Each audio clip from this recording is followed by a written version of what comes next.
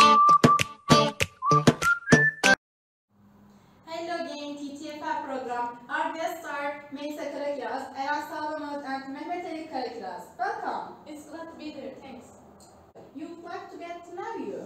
I am Melisa Karakiraz. I am an astrophysics at the MITU. My name is Mehmet Ali Karakiraz. I am an astrophysics at the MITU. My name is Eren Sağlamaz. I am an astrophysics at the MITU. I want to start with questions from our audience. Lovely.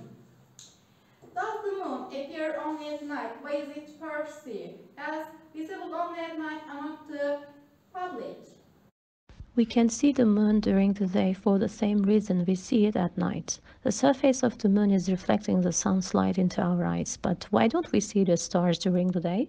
That's because the stars are nowhere near as bright as the blue sky during the day, but the moon is approximately as bright in reflected sunlight as the sky. We don't see the moon all the time though because of its location. Sometimes it can only be seen from the outside. We can see it when it is in the right spot in the sky, reflecting enough light.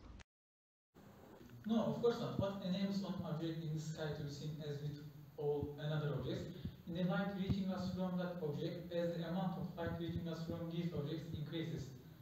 Please go on.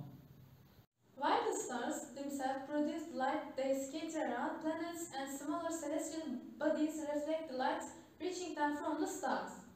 The main source of the light reaching Earth from the sky is the sun. The light reaching our Earth from stars outside the solar system is much weaker. Go on. The amount of the light reflected by the moon on the Earth. It's about 100,000 times greater than amount of light reaching the stars. For this reason, it is generally perceived to be visible at night. But it can also be seen during when the moon is certain position, although not always. Thanks for your explanations. Have a nice day. Have a nice day. Have a nice day. Bye. Goodbye.